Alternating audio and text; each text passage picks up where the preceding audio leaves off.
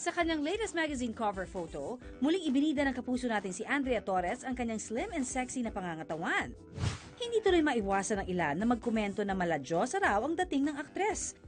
Tayo pupunta, mahal na Diyosa. Ang mabuti pa siguro, sumuko na lang ako kay Loki at Modi. Goddess naman talagang maituturing si Andrea kung ang pagbabasehan ang role niya sa Victor Magtanggol bilang si Sif. Miss S na lang ang itatawag natin sa kanya. Pero paano nga ba niya na-achieve ang ganito ka-fit na pangangatawan? Ang sagot ni Andrea, consistency sa pag-workout. Ngunit hindi naman daw yung sobra dahil maladyosa man ang kanyang role sa TV, tao pa rin siya na may limitasyon. Sa katotohanan, 2 taon nang nakakaraan nang dahil daw sa sobrang pagbubuhat sa gym, nagkaroon ng problema sa likod si Andrea. Lahat ng sobra hindi okay kasi yun yung mali ko eh. Mahilig ako magbuhat. Usually, ang binubuhat ko noon 180, 200. Ginawa ko siya araw-araw. So, hindi pala dapat ganun. Dapat talaga, papakinggan mo rin yung katawan mo kapag kailangan niya mag-rest. Ibigay mo rin sa kanya. Kasi, minsan, di ba, pag nagpapapayat ka, isipin mo, pag nag-rest ka, parang, ay, baka masayang yung araw na nagpe-prepare ako. But actually, minsan, pag nag-rest ka, the more na magde-develop yung muscles mo, the more na gaganda yung katawan mo. Pero dahil determinado na ma-maintain ang sexy figure, binago na lamang nila ng kanyang coach ang kanyang workout para mas akma sa kanyang kondisyon. Kami ng coach ko, buti naman physical therapist siya. So tinulungan niya ako na bumalik ulit sa pag-gym. Pero nagpahinga talaga ako for a long time. Ang hirap kasi active person ako eh. So sanay ako na malakas ako kumain, tapos i-gym ko na lang siya ng malakas. At ngayon, ibabahagi ni Andrea ang ilang exercises na nakapagpapaliit at nakapagpapaganda ng hubog ng tiyan na maaring gawin kahit pa may problema sa likod. Hi! Kasama ko ngayon ang aking coach of 3 years, 3 or 4 years, si Coach Chloe. Siya yung like ko kasama kapag nagtitraining ako to make sure na okay yung back ko kahit na nagtatry ako mag-prepare for something. Gagawin natin today, Miss Andrea, is yung ating standing cable diagonal chops. So yung tina-target natin dyan is yung obliques natin, which is part of your core as well, na very important sa back ni Miss Andrea. So, didemo ko lang slightly, mama, yan. Pero ginagawa niya na to lagi. So, slightly bend yung knee standing away dun sa cable. So, yung grip natin, make sure naka-hold well.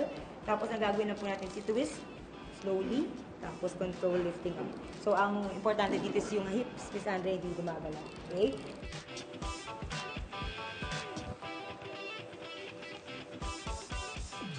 Gawin ang exercise ng 15 repetitions per side at 4 sets.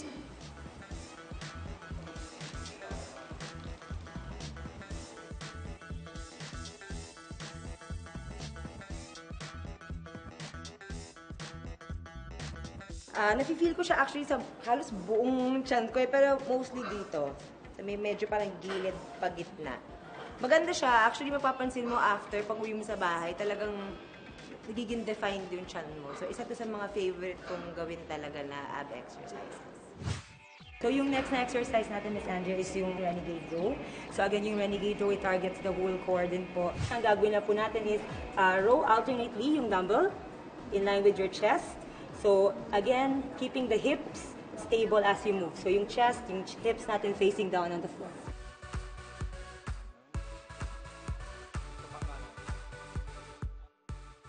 Gawin ng 5 repetitions per side at 4 sets ang exercise.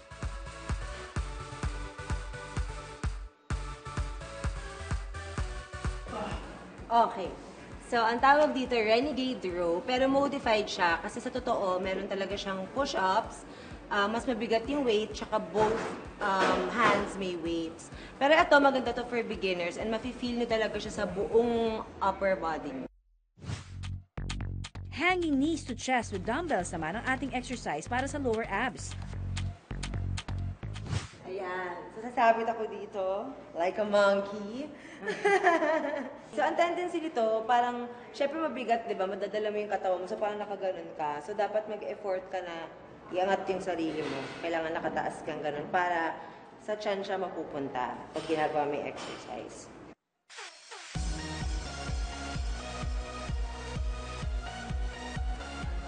8 to 10 repetitions naman ito at 4 sets din.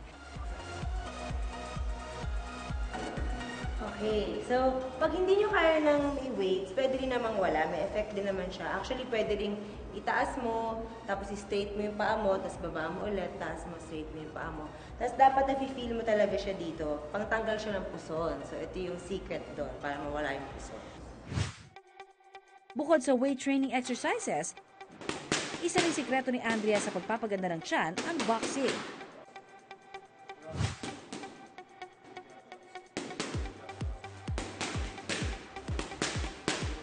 Bukod sa magandang pangtunaw taba ang pagbaboxing, mainam din daw itong pangtuon ng abs dahil sa dami at paulit-ulit na twists and bends o mga pagyukong gagawin.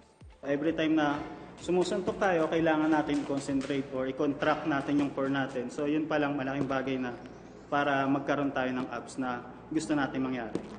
Sa ating fitness goal, hindi lang sapat na tayo ay porsigido.